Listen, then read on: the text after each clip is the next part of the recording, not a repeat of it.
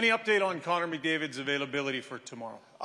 He's, I know, just seeing the trainers right now, but I thought it was a good sign that he practiced in a full pregame skate today. So we'll see. But he looked pretty good to me. Yeah, he seemed to be taking part in all the drills, skated well. Yeah.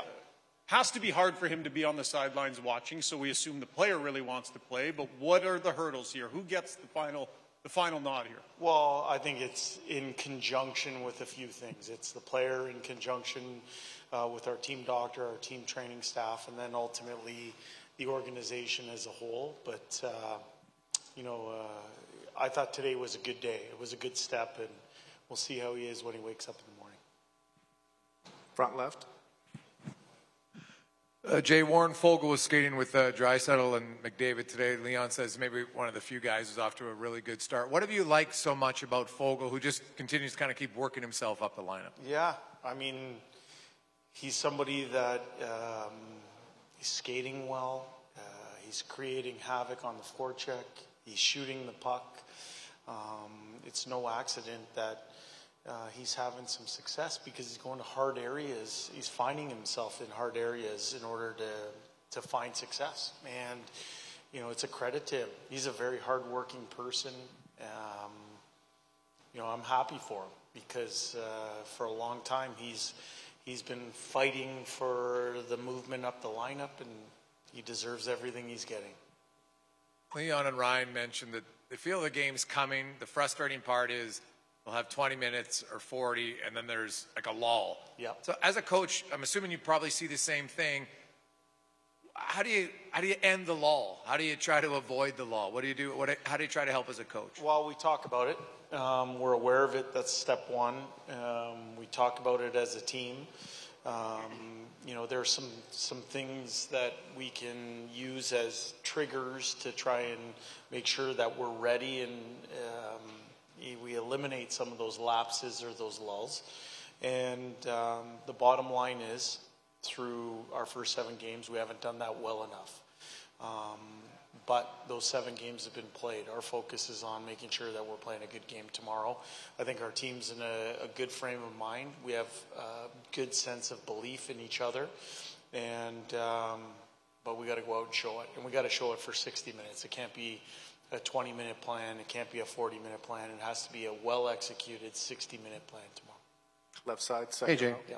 I know you guys have kind of been under the gun since the season started, but coming out here and having that time with your family, with the kids, kind of bringing a moment of levity to everything, how much does that help, take the focus away from, what you guys, like the pressure you guys are under, and then you can kind of refocus on this tomorrow? Well, yeah, I mean, DVD, I'd say we're not off to the start that we wanted to get off to.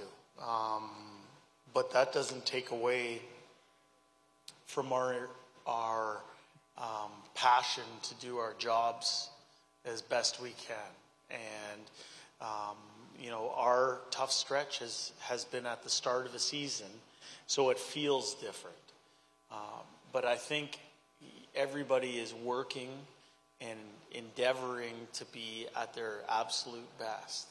Anytime when you're in one of those situations that we find ourselves in, and you can do something out of the ordinary, like partake in an outdoor game at home, families are in the building, you practice outside, you have a family skate, I think that brings juice to the group and provides a necessary jolt to the system.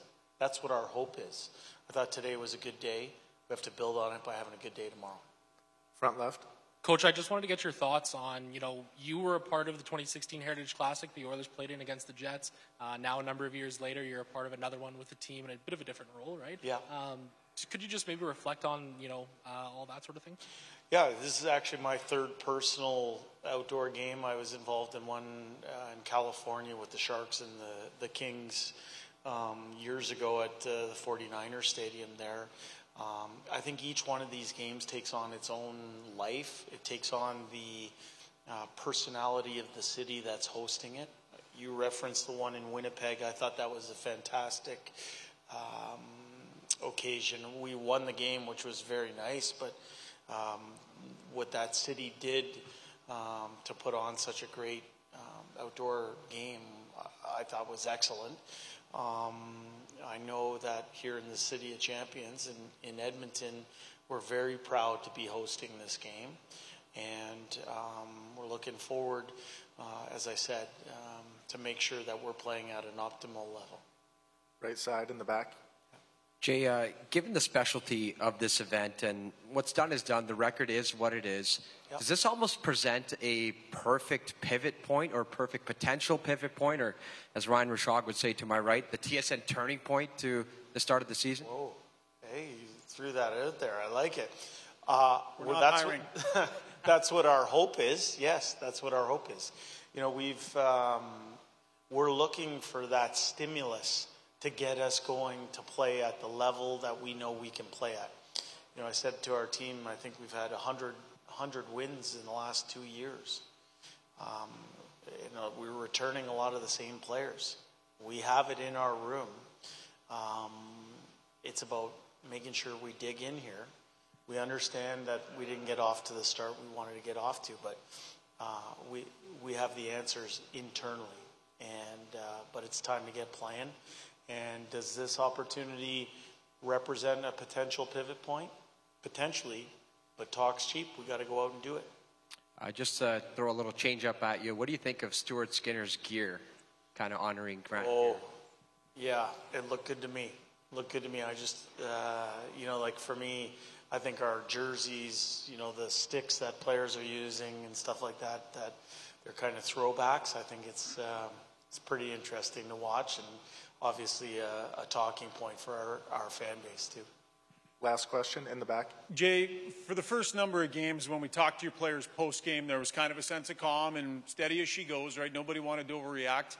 Last game, it was a little bit more frustration and outward anger. I don't know if you pay attention to what they say after the games or not to the media, but did you sense that in your group, that it's kind of shifted to some kind of fed up with it, and can that be a good thing? I think it can be a good thing, yeah. I think the bottom line is, as I said, this team over the last 2 years has won over 100 games. I think we've played 5 playoff rounds, which is as much as anybody's played in the last 2 years. We have a lot of really good hockey players. We haven't played to our potential yet. We are aware of that. We are working to make sure that we take a step tomorrow. I think it's an opportunity, just like it's an opportunity to play in a unique type of game like the Heritage Classic. It's an opportunity for us to take a step. And I know that our team plays its best hockey against its provincial rival.